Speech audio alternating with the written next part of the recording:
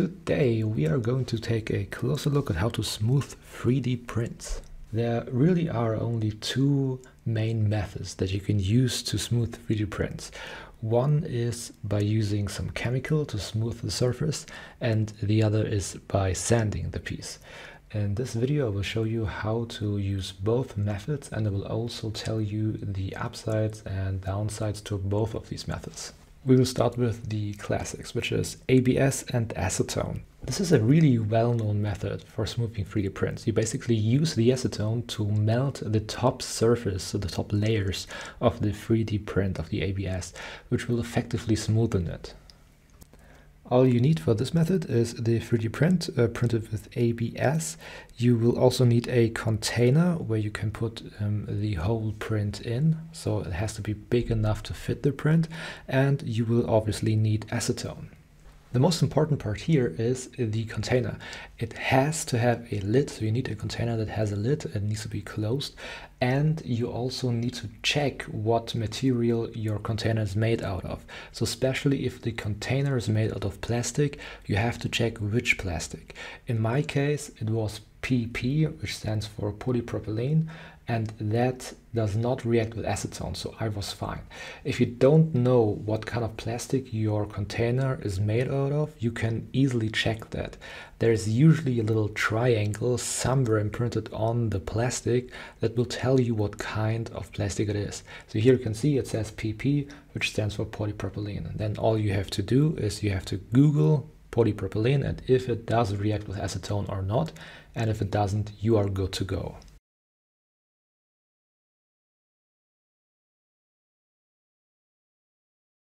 The first thing you need to do is you have to build something that will suspend the model above the acetone. So you can either hang it with some wire and a metal mesh, for example, which is pretty much the best method. Or you can do what I did, which is search for some scrap metal in your workshop and build a little bridge that basically suspends the model over the acetone. Next, you just have to place the model on your suspension and then fill in some acetone. You don't need much acetone for this to work. It's literally enough if you have like half an inch or 1 centimeter on the bottom, and it will work just fine. Now close the container and leave it there for a couple of minutes. So usually it's enough to have it in there for like 15 minutes, 20 minutes tops. But I wanted to show just how much work the acetone does when it has time to react with the ABS. So I left it in there for close to an hour. You can see when I took it out, it's literally almost liquid. Like you can see the surface is tacky, and I can deform it with my fingers, my bare hands, and I can also cut pieces off of it with regular scissors. So it's that soft when it has reacted with the ABS for a longer time. And don't worry, the print will get rigid again. It will get as hard as it was when you printed it. So this basically the state is only temporary. And if we take a closer look at the print, you can also see that it basically is as smooth as it can get. It also got shiny. This is a side effect when you melt ABS with acetone, it gets sort of shiny. And the print will stay like this, by the way. It won't go matte again. It will stay this shiny. And if we look at a comparison, the print before we smoothed it with acetone and the print after we smoothed it, you can see that we lost quite a bit of surface detail. This is normal because we are basically melting the top layer of the print to make it smooth, and in that process we are losing a bit of detail. Now in this example you can see we lost quite a bit of detail, but that is also because I left the print in there for way longer than it actually had to be in there. So if you only leave it in there for like 15 to 20 minutes, it won't lose nearly as much detail as I lost here. And by the way, you can also reuse the acetone. So you can just filter the left acetone in the container and fill it back into its container. Now when it comes to smoothing 3D prints with chemicals, this is probably the most well-known method, like smoothing ABS with acetone.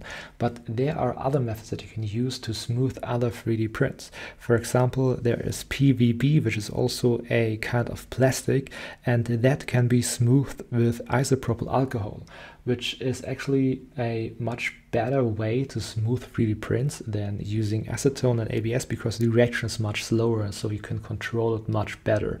But PVB is also very expensive, so it's much more expensive than ABS is. PVB is also often not sold as PVB, but as, for example, Fibersmooth or Polysmooth. The big upside to PVB compared to ABS is that PVB is very easy to print. So it's almost as easy to print as PLA, and you don't need an enclosure. But when you want to print ABS, you usually need an enclosure to get good results. There is also a way to chemically smooth PLA, but I absolutely don't recommend it because it requires a sort of chemical that is very aggressive, and I don't recommend that at all. So when it comes to smoothing PLA, there really only is one good method, which is smoothing it by sanding it, really. And it's also my favorite method, believe it or not, because there are some shortcuts you can use to easily sand PLA and basically save you a lot of time. For this example, I printed the Ornamental Pokeball by Scattered Collectables in PLA. This model has a lot of very intricate design, so it's perfect for this demonstration. Also, whenever I print something with the intention of sanding and painting it later on, I will use the ugliest PLA I can find.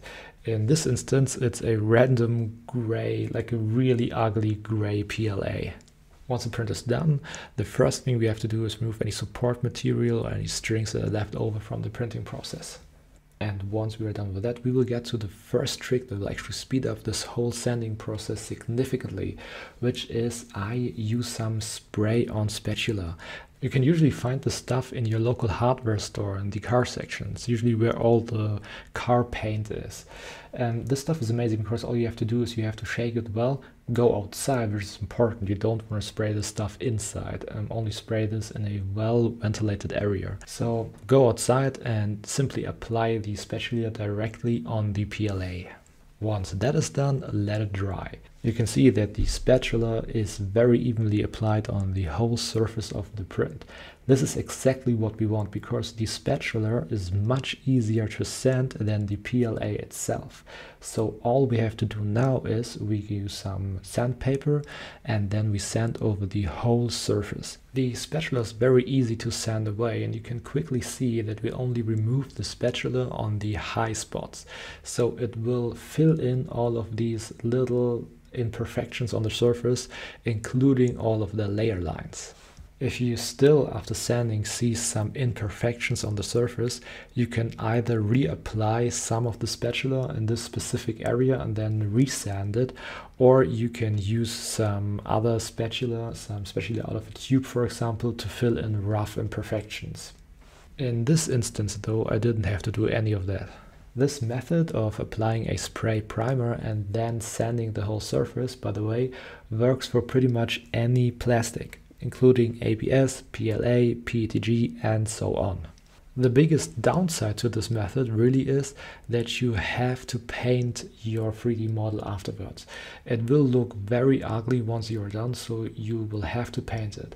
You can either directly paint it with a paint that sticks to plastic, or you can apply a primer, which is what I did here, and then paint it with, for example, acrylic paints. A primer, by the way, for those of you who don't know, is a type of paint that can be applied to a surface, and it will basically prepare the surface to be painted with a different type of paint that would usually not stick to that surface.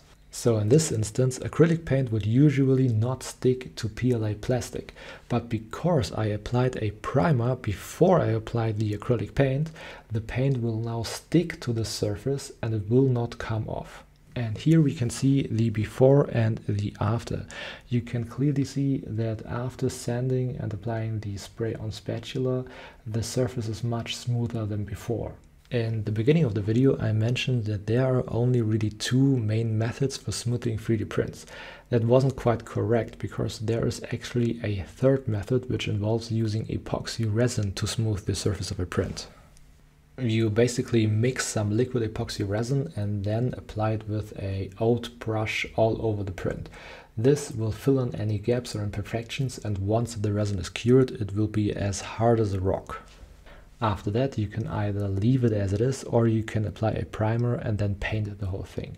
I personally don't really like this method because it's very time consuming, and all of the other methods I mentioned in this video are much easier, much faster to do.